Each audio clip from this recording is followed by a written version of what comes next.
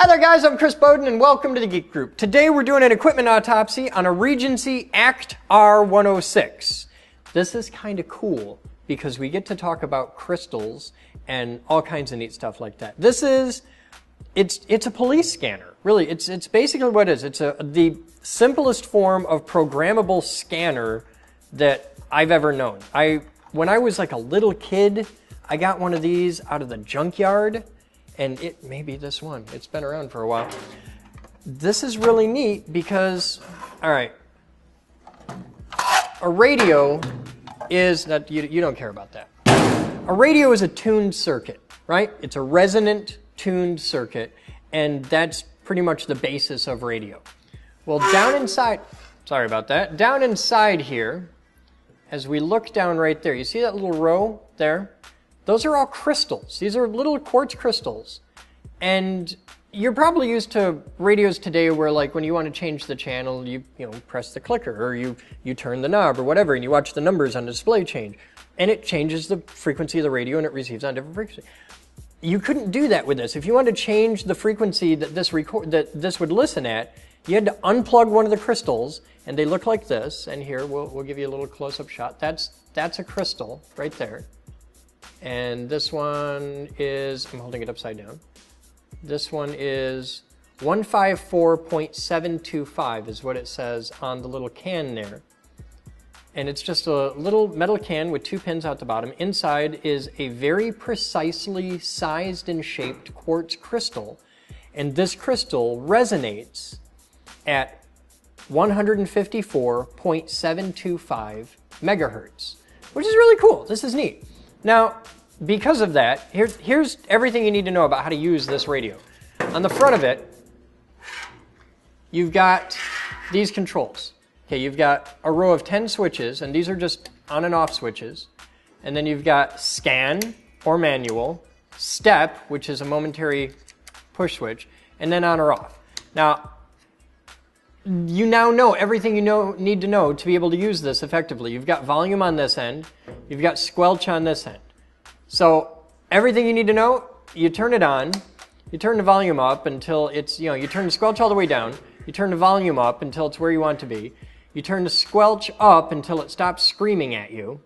And then you pick what frequencies you want to listen to. Because when you hit scan, you put this over in scan mode, it'll just, if you want to listen to frequencies 1, 2, and 3, you turn the switch on for 1, 2, and 3, turn all these off, put in scan, and it's going to go, and it'll just step through each one of those, and when it gets a signal on one, it'll stop, the light will come on, and you'll hear that sound, and when it stops, it'll go on to the next one. It's really simple. If you want to listen to 1, 2, 3, and 6, you turn on the switch for 6, and it'll go, and it'll just skip over the ones that are up.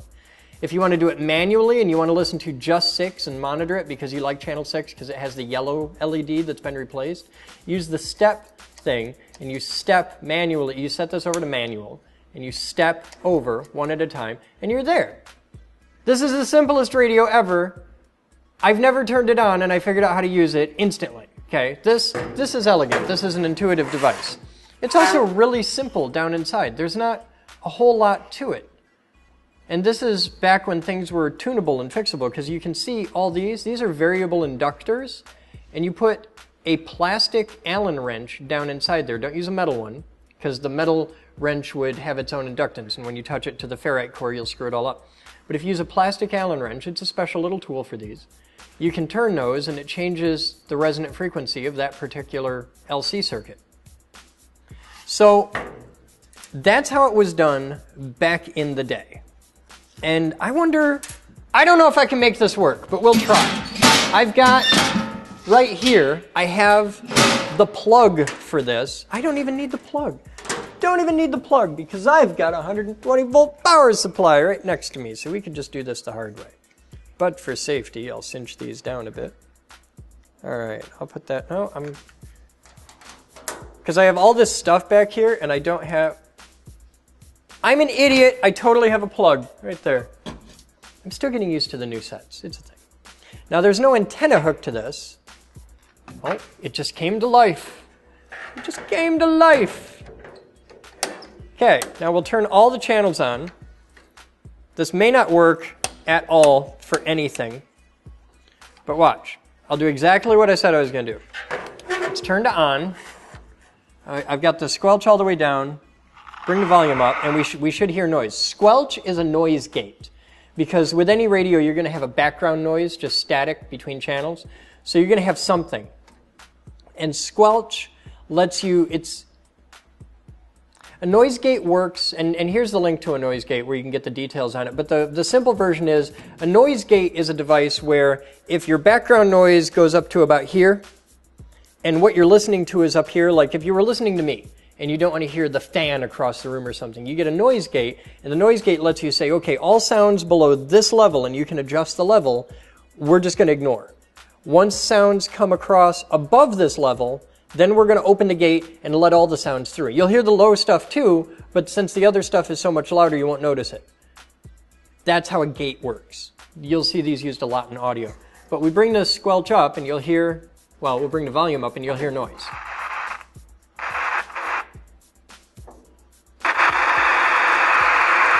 Okay, now as I bring the squelch up, you'll hear the noise stop.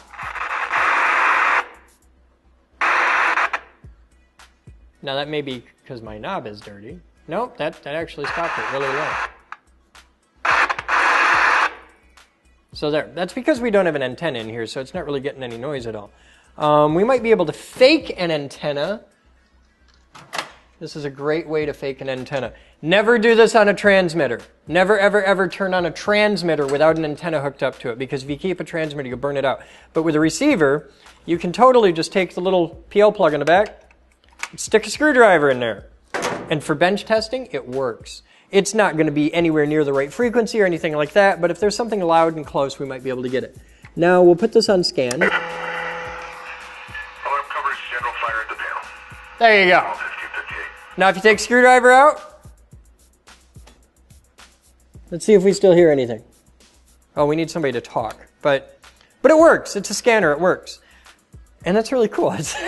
I just got blind lucky. It must have been from somewhere local from years ago.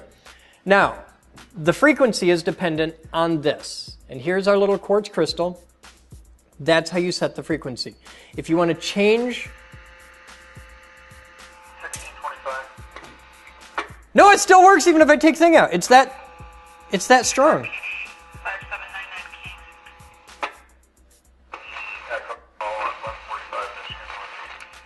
It gets better if I plug the screwdriver in, but it works without it. That's really cool. That is so neat. Which tells me that the transmitter is really, really close or at a compatible frequency range or something like that. All right. That's how they used to do it with the old school, it's a terrible sound, with the old school crystals. And you can see all the crystals are in a row right there. And if I reach in, and I'm doing this with it plugged in and the power on because safety. If I had, I need to move some stuff here. If I reach in there with a pair of pliers and I grab this crystal and pull up on it, you got to wiggle a little bit. There's my crystal. Now this crystal is 42.580. And you can see it right there's your crystal, 42.580. So that tells me that that channel, which I think is 10, yeah, that's channel 10. Okay, now channel 10 was set to 42 megahertz, 42.58 megahertz. Now if I take this other crystal and I stick it in the two little pins, and you can see there's two little pins right down in there.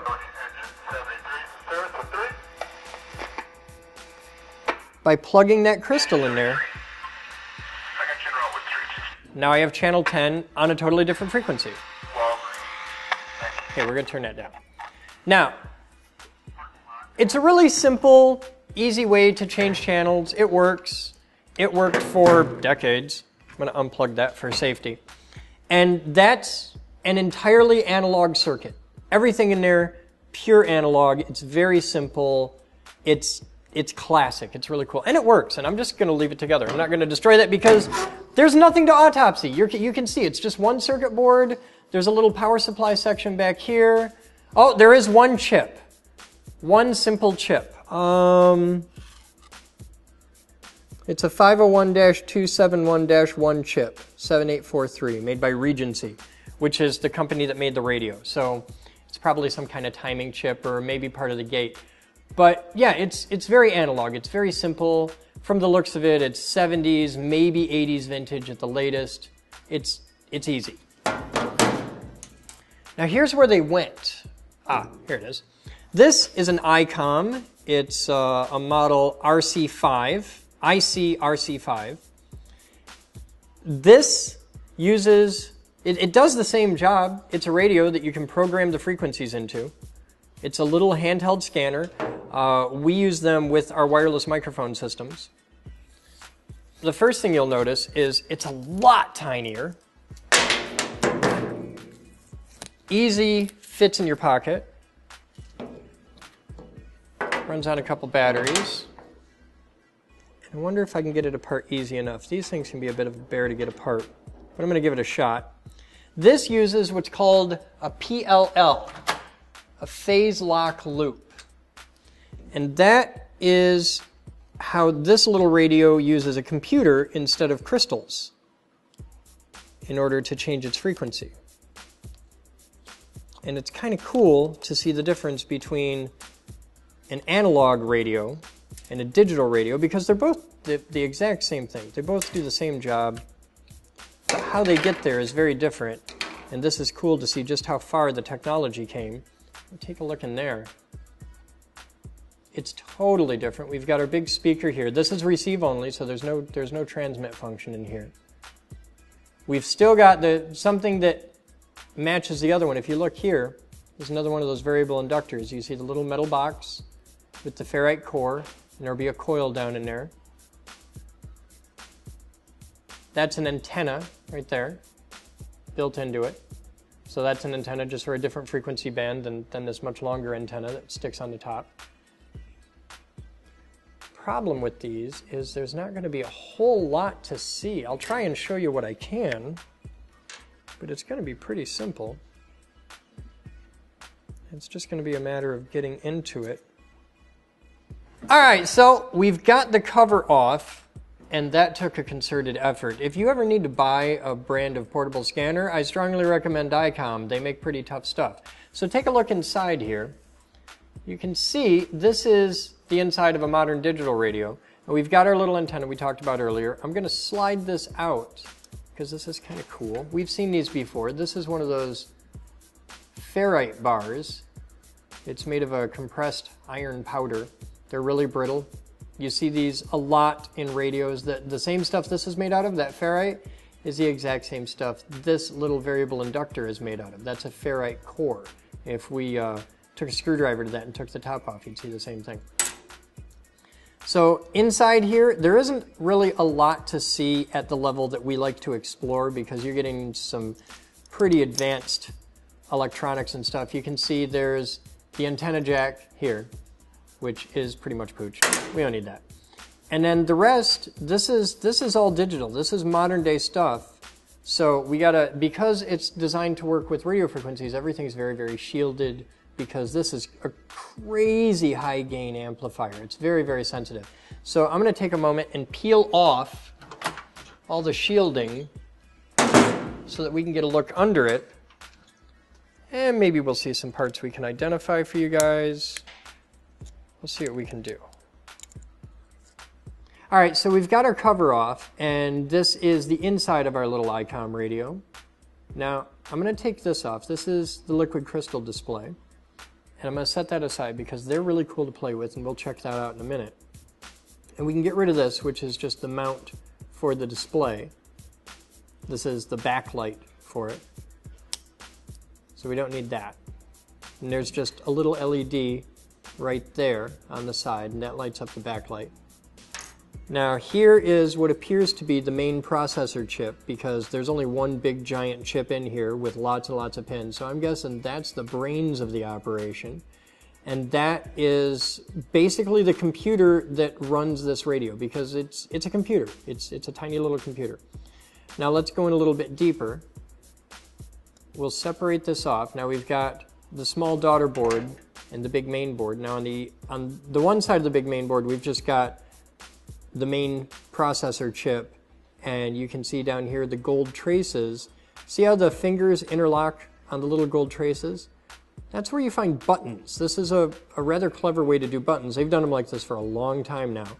But the buttons themselves, the part that you touch, look like this. And they're just injection molded silicone. On the back of the button is a little piece right there. You can see that. I'll let you guys get a really close-up view of it. As you push the button out, that little black piece down there is conductive. And that piece bridges over the fingers on the board.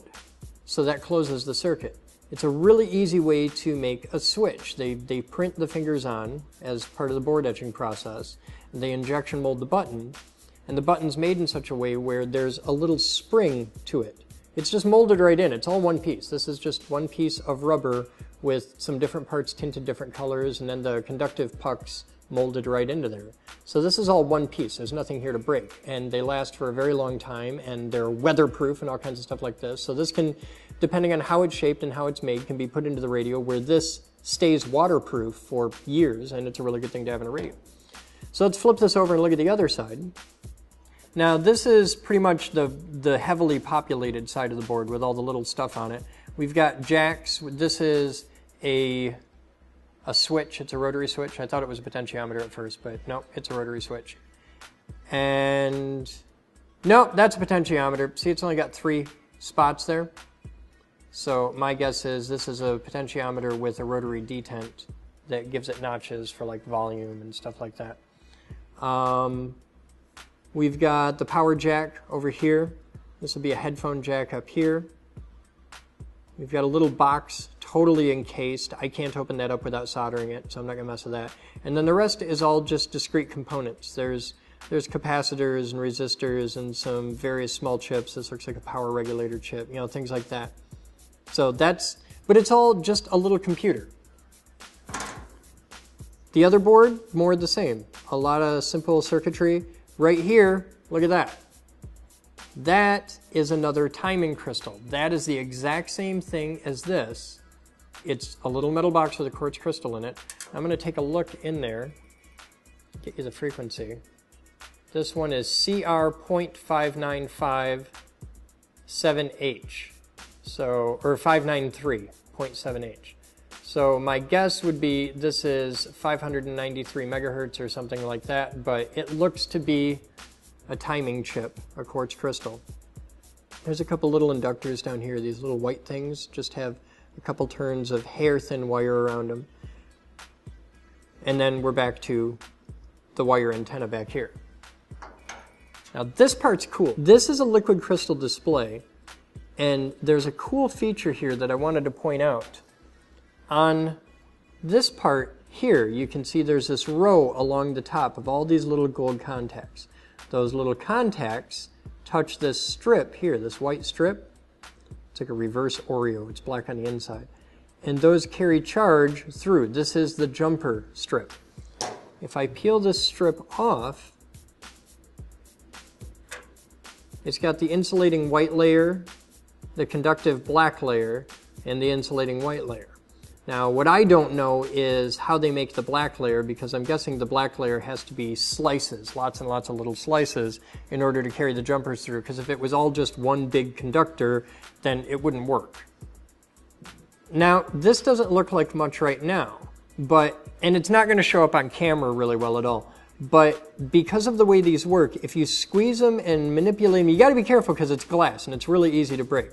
But if you flex it a little bit and if you squeeze it and move it around, sometimes you can figure out what the display was, because the parts on there that display the segments and the letters and the numbers are permanently etched into the substructure. So if you touch, and you'll see this as you experiment, it's not going to show up on camera very well, but if you touch the end, the contact end, and if you fiddle with it, and if you move around and get some static electricity and stuff like that, it has to do with the phase of the moon and the curvature of the earth and your specific gravity and all that. It's insane. Nobody really knows how it all works. But you can make random things appear on the display, and you can kind of get a feel for what's on the display. You can, if you're really deeply motivated, put it all together, mount it, put this in there, get it all to work just right, and by exciting different areas of here electrically in the right way, because you're going to find that it's going to have a common cathode or a common anode or something like that, that you'll be able to get things to appear on the display. There's serious electronics involved in doing that. It's not unimaginably hard, it's just really fussy, and you have to have a pretty good idea what you're doing. But this is a really great thing to experiment with at home, because the voltages here are very, very low. It's crazy safe, and this is the kind of stuff that you can do with a AA battery and a couple wires. So explore these, they're fun. Liquid crystal displays are really neat. And you can learn all kinds of really cool stuff with the polarization of light. Now, while we're talking about the display, I'm going to try and peel the back off, because there's a reflective back on this. And if I can get that off, I might be able to show you through it, but I got to get this off first.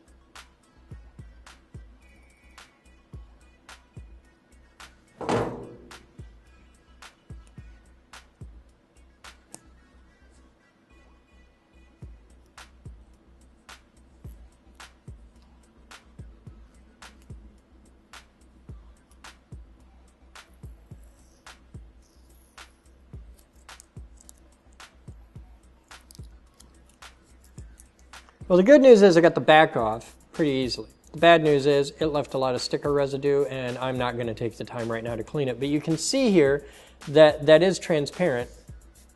You can see through it. And there are projectors that work by, and you can do this. You can make a little projector this way, where if you feed an image to an LCD and shine a light through it, you got to be careful about heat, because you can melt it pretty easy, but you can project that image on stuff. You can have fun with this. This is neat toy stuff. But here, now that we can see through it, I can flex it, and you can see the colors in that. If you get a set of polarized sunglasses, you can play with this and have a lot of fun by looking through the polarized glasses and looking through the LCD. And as you turn it, you don't have to do anything. You just turn it in relationship to your glasses, and it'll get black or clear, or black or clear. And that's because you're changing the polarization of the light coming through it. And when your glasses and the LCD display are aligned, you can see through it, because it's letting all the polarized light go through. When you turn them 90 degrees out, your glasses are only allowing vertically polarized light through, whereas the LCD is only allowing horizontally polarized light through, so you can't see through it. It just instantly appears black. But it only appears black to you because you're wearing the glasses. So this is just kind of cool stuff. So there you have it. There's a quick look at a couple really basic bits of electronics, a couple old scanners, and the look and feel differences between analog circuitry and digital circuitry. It all boils down to analog circuitry. You're dealing with continuously varying waveforms and voltages, and it's always up and down, it's all over the place. It's more organic, really. With digital circuitry, you're dealing more with computer stuff. You're dealing with on and off Boolean logic. It's a lot more involved with things like software come into play, things like that. Digital circuitry works on states, on, off, 0, 1, yes, no, plus, minus, things like that. And analog circuitry is dealing with continuously variable levels. So it's just a totally different world. And some people have an appreciation for one over the other. It varies wildly, but this is the 21st century, and there is no reason on earth to not understand the basics of both. So, you want to go and check out here and learn about analog circuits, of which there are a million. And if you're into building classic Tesla coils, analog circuits are definitely something you're going to want to know a lot about. You're going to need to know about RLC circuits. And if you're into building solid-state Tesla coils, you're going to want to learn about digital circuits, because you're going to have to be dealing with those as well as analog circuits. Look at all the crystals I just got. That's cool. And these are all available for you to use. All of these crystals. I think there were 11 in here. There were 10 channels, and then there was an extra one knocking around in there. So there you have it. Analog versus digital, old school, new school, and crystals. You guys have fun? I'm Chris Bowden with the Geek Group. I want to thank you for hanging out with me during this equipment autopsy. Learn more at thegeekgroup.org, and you should come and get involved and be a member. Until then, we'll see you next time.